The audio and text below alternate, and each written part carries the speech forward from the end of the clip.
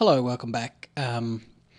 With morphing, as is the case with moving something around on pegs, you can just move that keyframe, one of the keyframes, forward or back to retime the animation.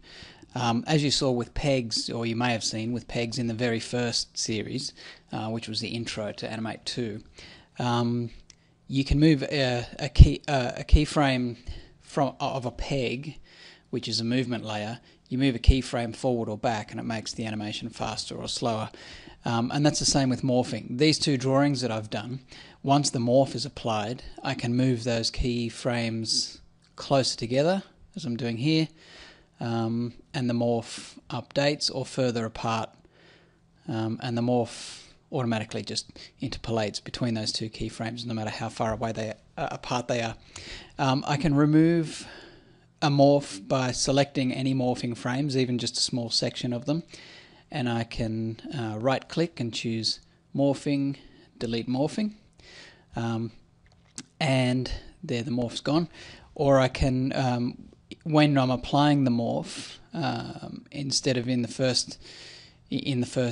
previous video I selected all of the frames in the first drawing, I can just select a smaller section of frames, press Alt M again, and there I've only morphed those few frames. And because when I remove the morphing, you can see that it removed the hints, and so we've got that old tangle back, but now you know how to get rid of that. So I'll just undo that till we've got the morph back.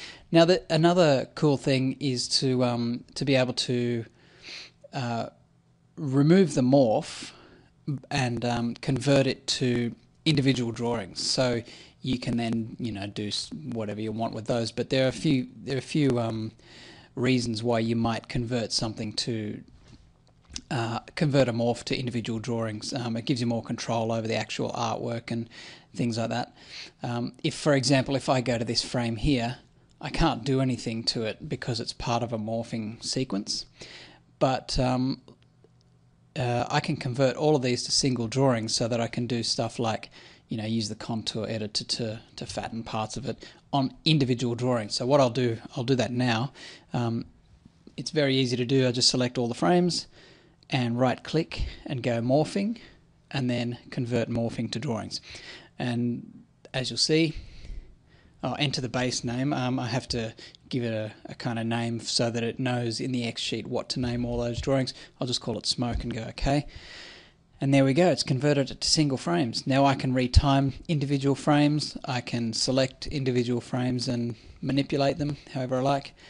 And it still moves the way we wanted it to move. The thing is, the difference here is that there are no hints present, so you can't change the way it moves once you've converted it to drawings. You could always start again, either by undoing all the converted drawings or deleting them, and starting again with your two keyframes. But that's just a really cool level of control, nice level of control if you want it. Before we wrap up, summarize, I just want to mention something about Animate Pro 2. There is something called,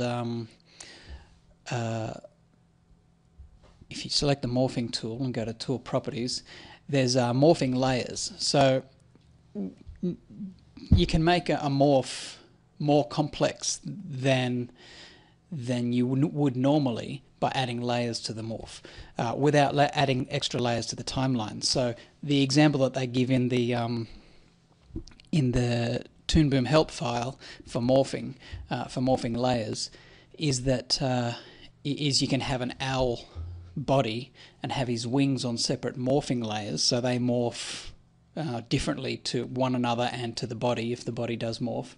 And then that doesn't appear on the timeline as layers, so it tidies everything up and keeps everything kind of neat. So on this smoke example, I could have an extra level of smoke. When you see cigarette smoke or incense smoke, you sometimes have couple of couple of tendrils overlapping one another.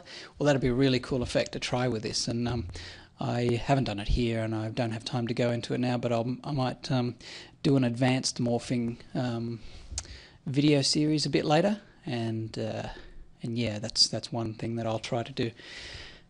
So in summary, morphing is best when it works best when it's kept simple. You can retime it and convert things to drawings. One thing I better mention before we go is that one of the rules of morphing is that you can't morph from one color to another, because colors are managed in a very specific way in ToonBoom. You can't morph between two colors. Now, what you can do, on the other hand, which isn't mentioned in any of the ToonBoom documentation, in the Animate Pro documentation or Animate documentation, is let me just delete that. Well, I'll make it invisible. I'm going to create a rectangle. Boink. Now, I have a gradient here. And this is really really cool. I'm going to manipulate this gradient, just make it like that. Now I'm going to create a second keyframe of this gradient. So I've got one drawing here and another drawing there. And in this second drawing, I'm going to move the gradient up to here. So if I morph that gradient, Alt-M, what I've got is a gradual change of the gradient. Now you can in your gradient morph, I don't know why this isn't, I'll just remove that morph actually, because I can't change the gradient while it's morphed for some reason. Maybe in the final version of Animate Pro, which will be out very soon, you will be able to do that, but I can squash and skew and mess about with this gradient, rotate it a bit, so that when I apply the morph, all this cool stuff is morphed. So there we go. Now this is really interesting, because it allows you to do something like a sunset or a sunrise or something, but like I said, you can't change the color over time. So you can't go from a purple sunset to a blue sky, or a blue sky to a purple sunset. You would need to add all those effects in, with effects modules. So to play us out, I'm going to show you. I laid some effects while you weren't looking. I laid some effects down onto the smoke, so I'll just play that, and I'll see you later. Hope you like this one. Next one, I'll do a camera tutorial. Come on, open. What's going on? Here we go. Goodbye. Oh, that's lovely. Loop.